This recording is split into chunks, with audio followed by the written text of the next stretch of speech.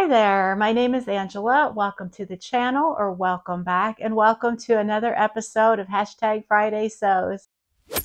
Happy Friday, everyone. I hope your weekend's off to a great start. I have a little bit of sewing to share with you guys and a little bit of life, and if you're ready, let's jump right in. On the sewing front, I am working on my next project, which is, this is an old puttering pattern, 3515. I am doing the shorts there.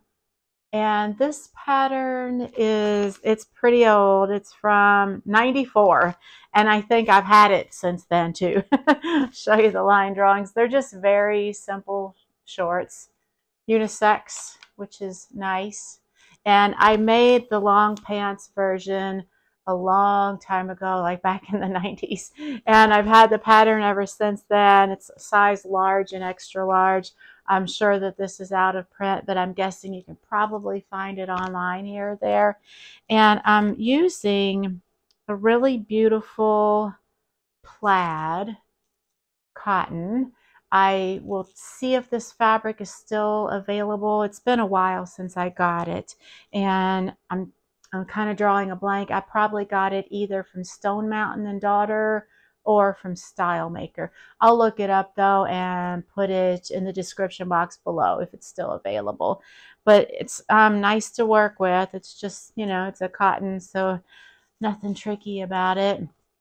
So I've gotten as far as getting the pieces cut out, and I'm looking forward to hopefully having that done by next Friday to share with you guys.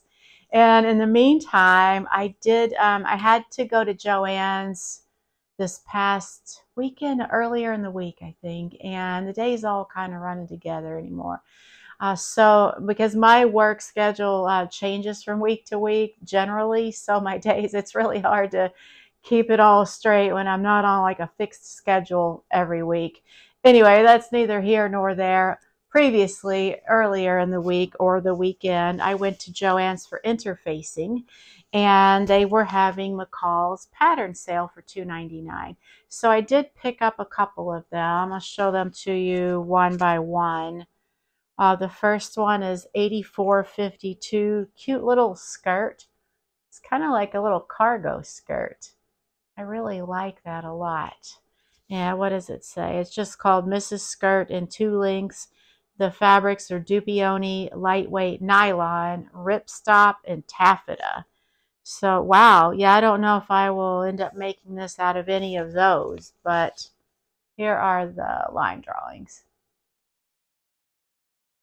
And I kind of like the one that the model's wearing, but I think I would probably do this one C. So it's A, B, and C. Yeah. I do kind of like that though. The more I look at it, the more I think it's really cute, and maybe I could pull that off. It kind of strikes me like as a younger person style, but who knows? The next one is McCall's. This is M8501.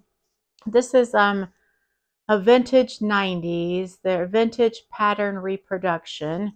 And it is a little, is it a wrap dress? It's a sarong dress in 2 lengths. Show that to you there. How cute is that? And the line drawings. And the fabrics for this one, oh gosh, there's a lot. It's almost like take your pick. Challis, charmeuse, crepe de chine, handkerchief, linen, jersey, lightweight crepe, lightweight linen, rayon blends, silk, silk jacquard, soft cotton and cotton blends, and tissue file. I think you could make that out of just about anything, unless it was like a heavy denim or, you know, a heavy twill or something like that. Seems like if the fabric is lightweight on the softer side with any amount of drape to it at all, you could probably use it for this. Really cute. And when I was getting my interfacing, they were doing 50% off of that. I noticed that these were hanging right on the interfacing rack. It's a Pellon little guide to all the different interfacings that they sell. It's a product guide. So if you guys ever get as confused as I do when you're looking at the interfacings and it seems like there's 100,000 of them to pick from, this kind of breaks it down and it looks like everything is color coded, and not just color coded on this chart, but the end of the bolt, the color matches this guide from what I could tell. So I grabbed one of these, and it also gives some tips and troubleshooting there. So that's a little tip. If you've never seen those, that might be, worth picking up the next time you're getting your interfacing, at least for the Pellon brand. And that pretty much sums up my sewing life this past week. In everyday life, I am, I'm still puttering around in the garden. It's kind of been not the greatest garden year just because we are having a pretty severe drought. Like all summer, it's been like that. In the spring, we had so much rain that was kind of a hindrance. It hindered everyone from getting their crops out. But finally, it dried up enough to get things out, and now it's like dried up for good, or so it seems. And we just keep plugging along. Some years are like that, and that's all you can do. And other than that, I met up with a couple of old friends of mine. I used to work with these two ladies at my corporate job for like 18 years. I worked with them, and we still meet up every now and then. So it was really fun to see them. We had lunch at a little cafe, and right next door to the cafe was a little kind of like an antique shop, but kind of thrift / antique. There were some things there that would definitely be considered antiques, but the prices were not crazy. But it was curated very well, like really nicely. So there wasn't a lot of like junk in there, things that were in poor quality, poor state anymore. Everything was very nicely curated. And I believe that the shop was called the Motley House. I will find their presence online and link that below. It's in northern Kentucky. So if you're in that area and you just happen to be wanting a new little shop to check out, I would say give them a try. It's not huge. It's kind of on the smaller side, but they really packed it in. While I was there, I picked up a couple of antique books. I am a book junkie, and I think that books probably rival fabric and patterns and garden seeds as far as where I spend my extra money. It's one of those three things. So garden seeds, fabric and patterns kind of counting as one, and books. I'm just a book junkie. The first one is called The Go Ahead Boys on Smuggler's Island. Look at that. It's so vintage. I'm going to look up the copyright date, and I'll show you some more of the illustrations in here. So this is by Ross K, and it looks like maybe he's done some other books. I don't know if this was a series. Oh my goodness, copyright 1916. And I don't know if this is like an original from 1916. Let's see, it might be.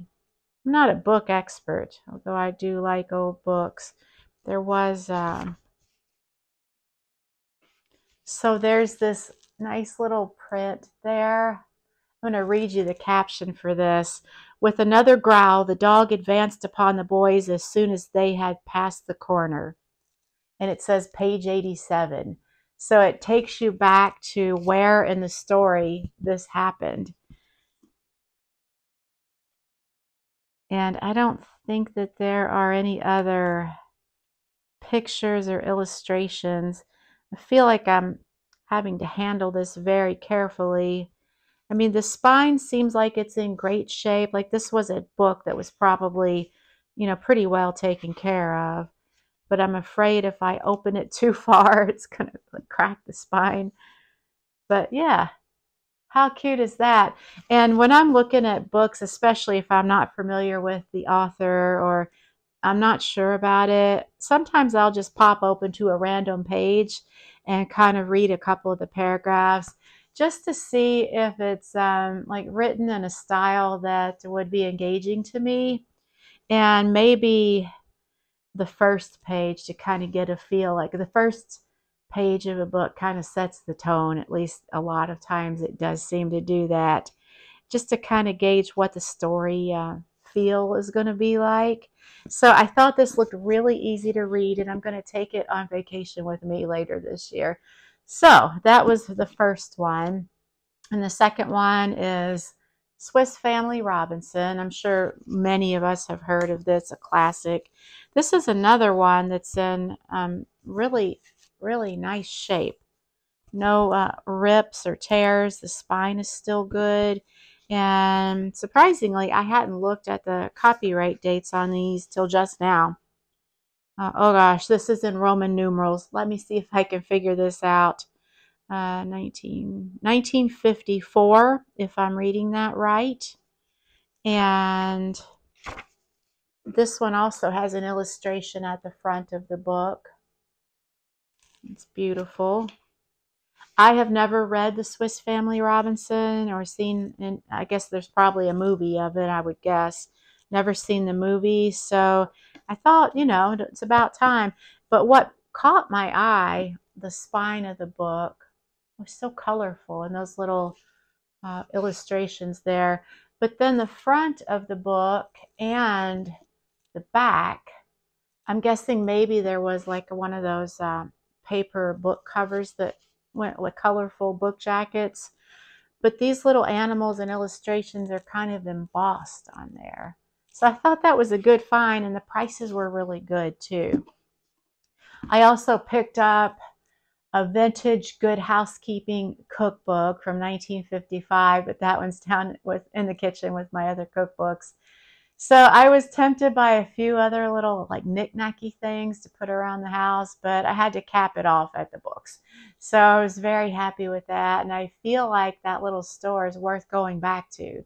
I do get down into that area once in a great while, so maybe I'll stop in there again. And if you're curious, my top is thrifted. I did do a Goodwill trip just yesterday. Found a few tops there. I love thrifting so much. In fact, I think the majority of my clothes are either thrifted and increasingly more so handmade.